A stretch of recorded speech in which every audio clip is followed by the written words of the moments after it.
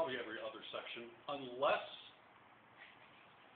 if you're using more product than you really should, it can start to load up a little bit quicker. If the paint's a little dry, it may start to load up a little bit quicker.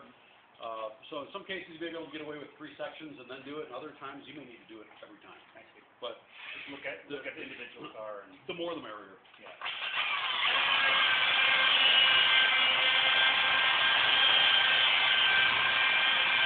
This would just take longer with the DA, right?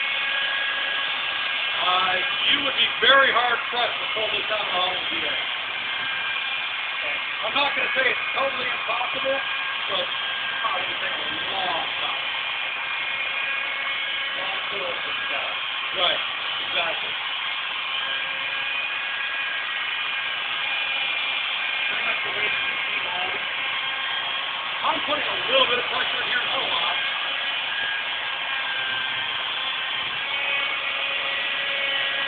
But it's when they start doing this kind of stuff, that's when you start getting all those swirl marks and then all those holograms. Yeah, But you know, guys will just get in there and I gotta get this stuff done fast. We'll get in and do this kind of thing.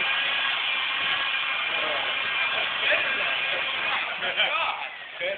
You may get rid of the sanding marks faster doing that, but if you leave it at that point, you've got swirls coming out your eyeball.